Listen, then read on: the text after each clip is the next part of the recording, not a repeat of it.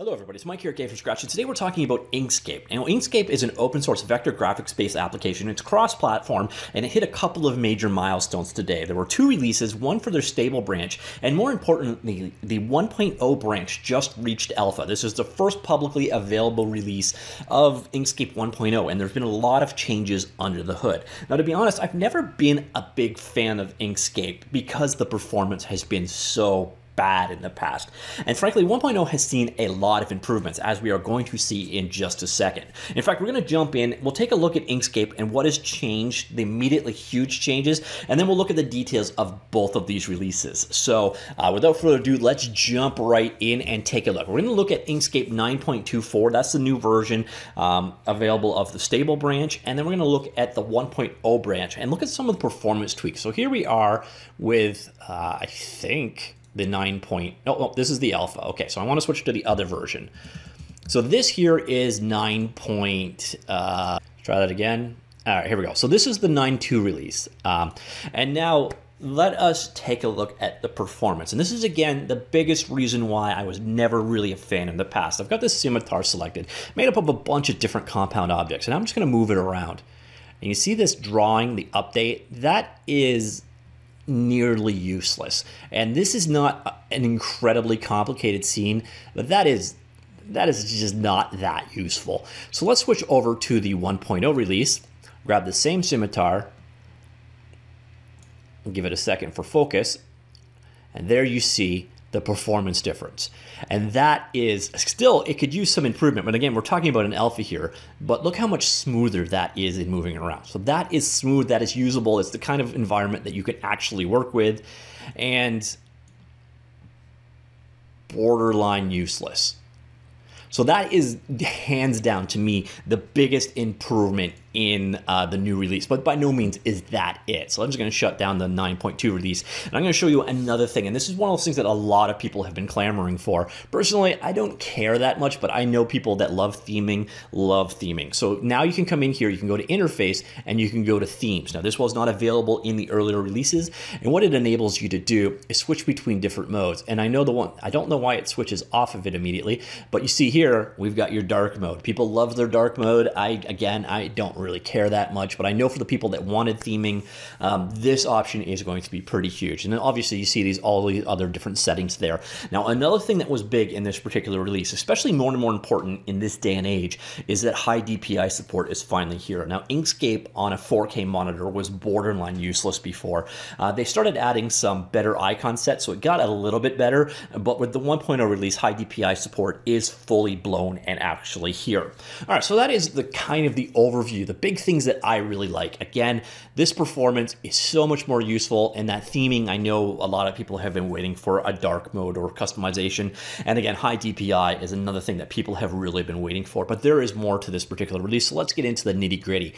So first off, they're announcing the launch of the 92.4 release and then the 1.0 alpha. Under the 92.4 release, we've seen align multiple objects as a group relative to a single object, write image data to standard output and read from it, experience extensions working faster with complex documents, see improved speed when deselecting a path with many nodes, ungroup text elements won't result in changed font size of children, able to print, correct paper sizes with printers, improved performance of measure tool, proper opacity on partially transparent embedded bitmaps, shapes without crashing, and build Inkscape up to date. Oh yeah, one other big thing that they've added here on this particular version, I'm gonna bring it back up, so I think it's Control-Shift, yeah, so you can now rotate your canvas, Control-Shift middle mouse button, and this is another thing that people have been really looking for. So if you want to rotate the canvas that you're working on, that option is now built in, and as you once again saw, the performance is so much better, and this is gonna make Inkscape so much more useful ultimately.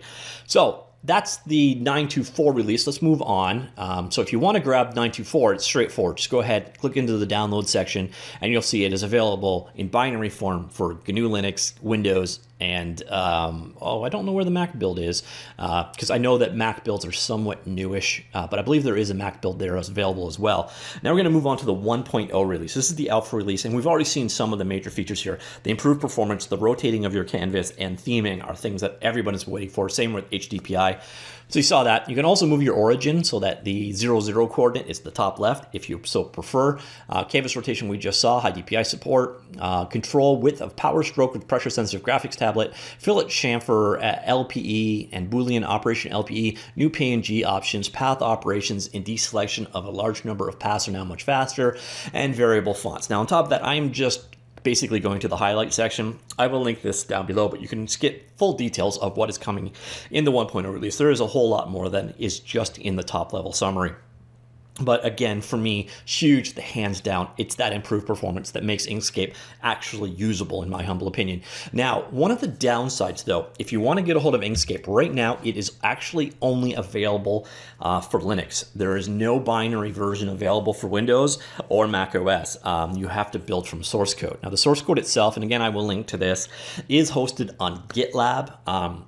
And it's kind of a pain in the butt to build it. You need to set up like a Cygwin-based MingGW compiler environment and so on and so forth. So what I've actually done, if you're interested in it and you trust me, I've created a binary. I'll share it on Dropbox. Basically, this is just a zip file. Follow the link in, and this is literally for just this build. So this isn't a link I'm going to keep around for a long time, but this is the version I built myself. So if you want a binary, I will share the link to a Dropbox link. Don't drill into it, because then you're actually going to be drilling into the actual zip file itself. Go straight to the link and then pick a download and direct download it to somewhere. But this is the version I am running myself. If you're interested in getting up and going with the Inkscape without having to build it yourself, I have compiled a 64-bit Windows binary. So I know the majority of you are running Windows according to YouTube Analytics. So if you want to check out Inkscape, especially if you want to compare the performance based off, compared to earlier versions, I do have that binary available to you. Again, absolutely no warranties. I am not doing any malicious stuff, but I'm not going to promise you that Inkscape works flawlessly, nor are there any guarantees if you use that guy. But this, again, it's the version that I'm using. If you want to grab it, go ahead, just simply download it, extract out that zip file or the 7Z file, and the executable is inside if you are interested. But it's up to you. And again, I will toss a link in with all of the details you've got here. There's also a link here that shows you how to, oops, that's the actual code. This here is the instruction set I used on getting up and running.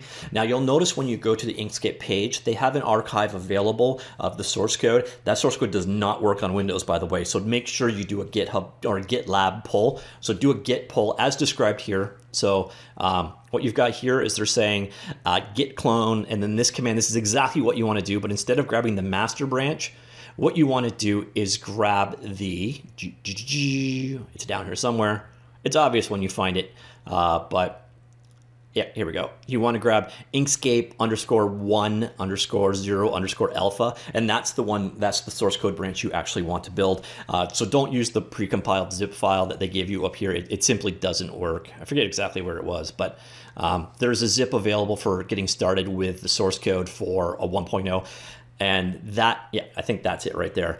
It does not work, period. So the link here, I tried to compile, there are dependency problems. Make sure you grab from the GitLab branch. Also, again, keep in mind, if you are working from Linux, they do provide an app image file in this particular document here.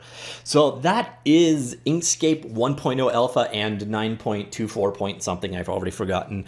The one is definitely an incremental improvement, but with the 1.0 alpha, that is what is going to make Inkscape legitimately useful again, in my opinion.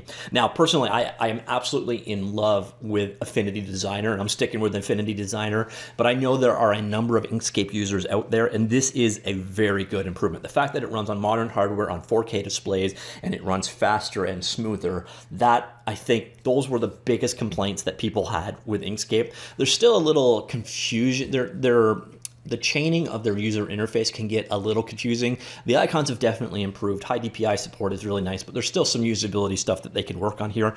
But 1.0 is going to provide them a very good base. So it's going to be interesting to see. This is just the alpha version too. So by the time that 1.0 final ships, it looks like the underlying core, the GTK core that they built on top of, performs much faster, much smoother. So in time, hopefully we will just see Inkscape get better and better and better. But this is definitely a big step forward. And if you are working with a pure open source kind of development environment, this is the preeminent open source vector-based graphics package, and it did get a whole lot better with this particular release. All right, so that is it. That is Inkscape 1.0 alpha, and yeah, let me know what you think down below. Do you use Inkscape now? Is the performance the biggest issue you have like I do?